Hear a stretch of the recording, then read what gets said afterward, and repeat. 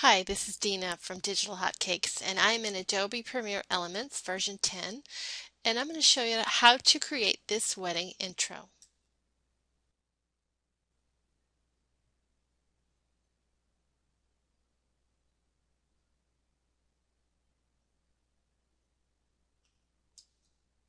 Okay, and what we're going to be using is some of the clips from Wedding Essentials Volume Number 1.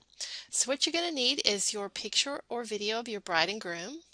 You're going to need the heart satin.mov, the wedding album open.mov, and the heart satin mat.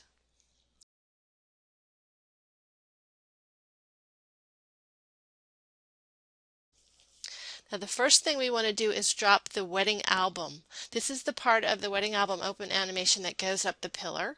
So we're going to put that in video track 1. Okay, then the wedding album open, we're going to put it in video track 4 right at the end of the wedding album animation. Next, we want to add our picture of the bride and groom or your video of the bride and groom right after the wedding album on video track 1.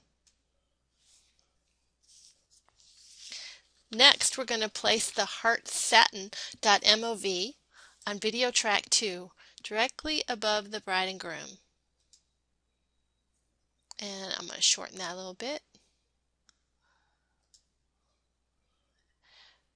Okay, and then our heart satin mat, we're going to put it on video track number 3 directly above the heart satin clip. Okay, next we need to apply a track mat to our heart satin clip. So let's go under Edit and scroll down to Keying. And we're going to grab the track mat key and drop it on our heart satin clip in video track 2.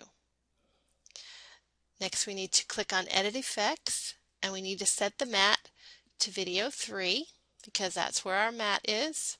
And we need to make sure that the composite using is set to Mat Alpha. And then we are done. Let's take a look.